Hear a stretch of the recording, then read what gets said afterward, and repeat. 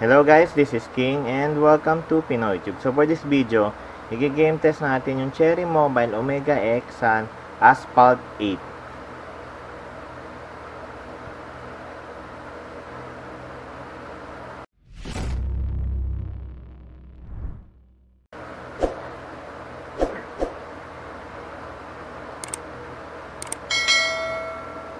So bali guys, yung Asphalt 8 guys, i-off ko yung music niya kasi yung mga racing game na may mga R&B music, malakas mang copyright yung mga background music nila. So ino-off ko yung music.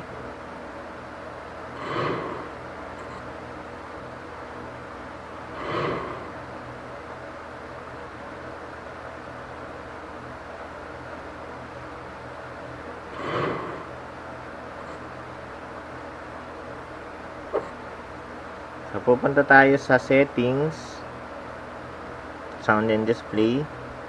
So, ang na-detect ng settings guys ay visual quality na high sa Asphalt 8. So, naka-off yung music. So, ang gagamitin nating control ay tap to steer.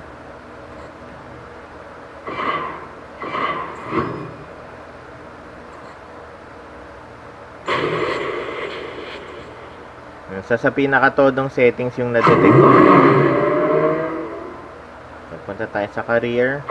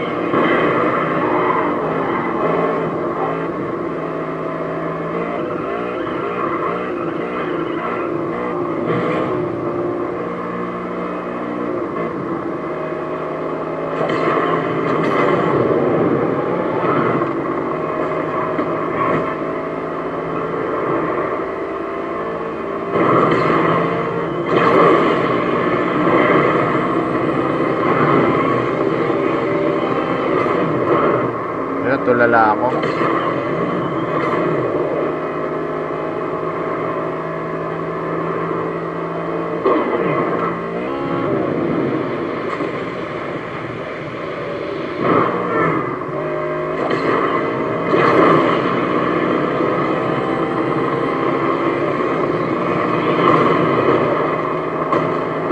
Nangyari sa akin.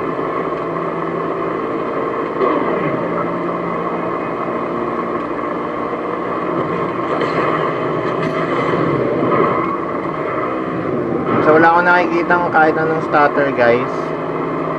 Sobrang smooth niya.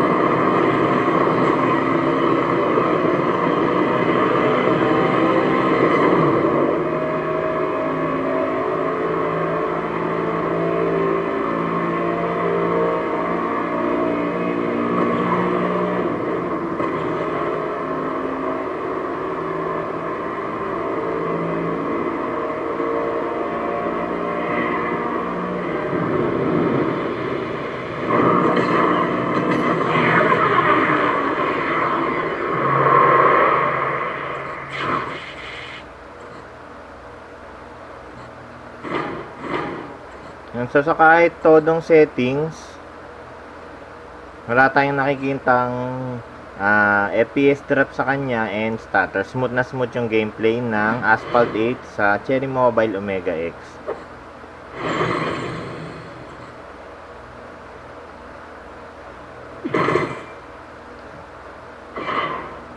Kaya kung hindi nyo masyado trip yung bagong Asphalt 9 Legends, tapos nung nag-grind pa kayo sa Asphalt 8, kayang-kaya.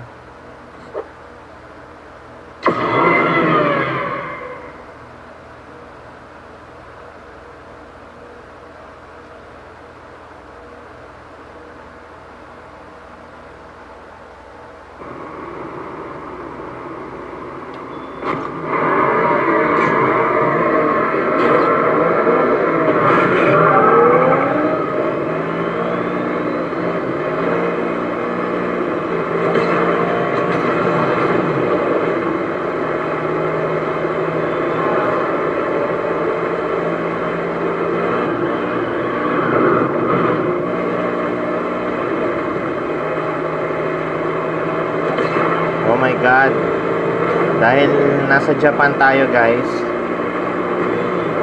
umuulan ng snow, bumabangga sa screen natin yung snow kasi naka-high tayo.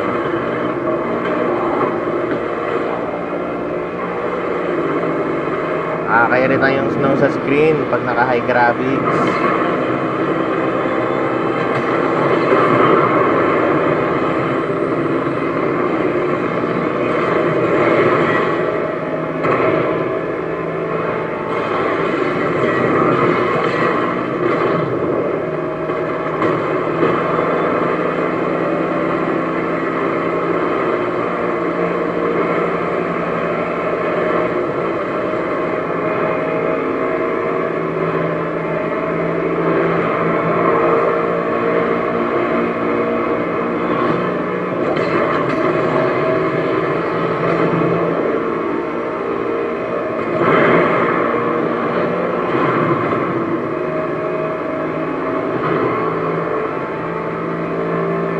Pag sobrang bilis guys, tas smooth yung game, ang hirap eh. Natulala na naman ako.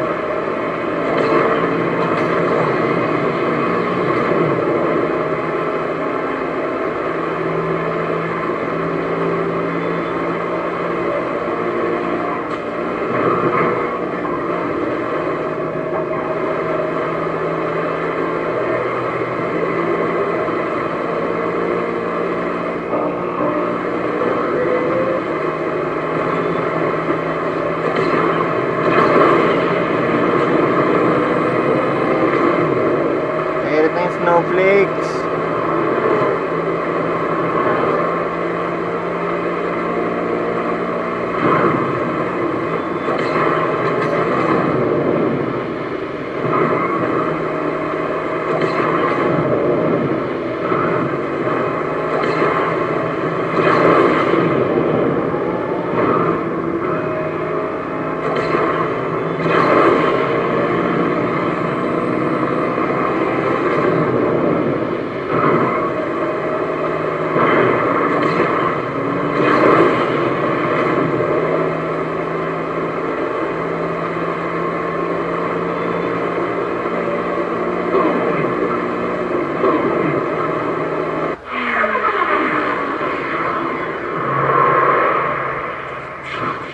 So dahil Christmas ngayon guys, or tag-ulan ng snow ngayon sa Japan, sa high settings bumabangga yung mga snowflakes doon sa screen. Kaya nakakapampadagdag sa pahirap sa game.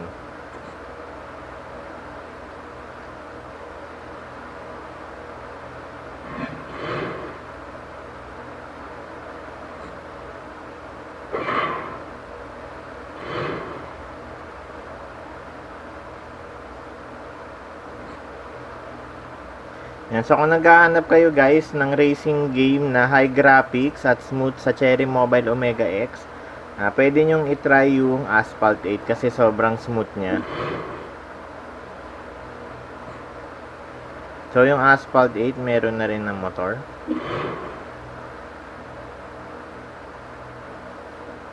So kailangan ng 35 star daw para ma-unlock natin yung Moto Blitz.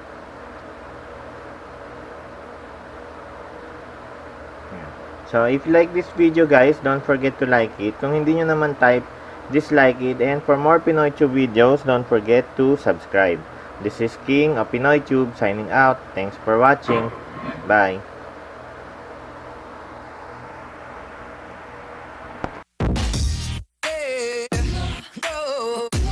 No.